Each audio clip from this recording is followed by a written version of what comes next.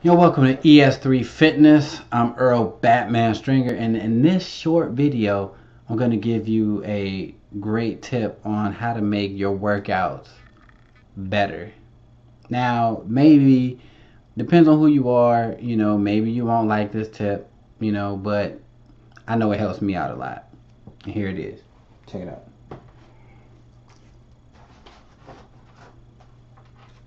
This right here. Yeah, I'm old school, by the way.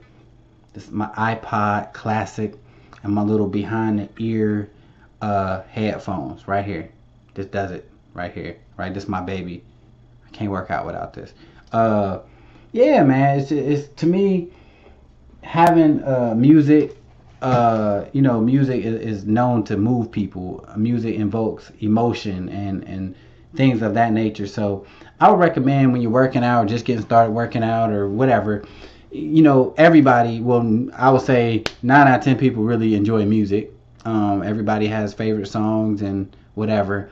Get an iPod or MP3 player, whatever, use your phone, whatever, and get some headphones and just create playlists that just think about songs that you would enjoy working out to, you would enjoy jogging to or running to or doing an elliptical, whatever. And some people say too, like a lot of people like to work out to music and they like to rotate or create new playlists and stuff.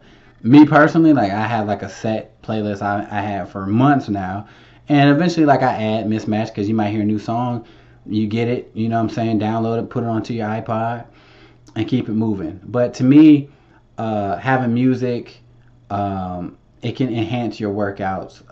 It even can help you focus more because you're like, the only thing you're thinking about is the music and the weights. You're not, sometimes if you're at a gym or something like that, there's so many different distractions around and people talking to you.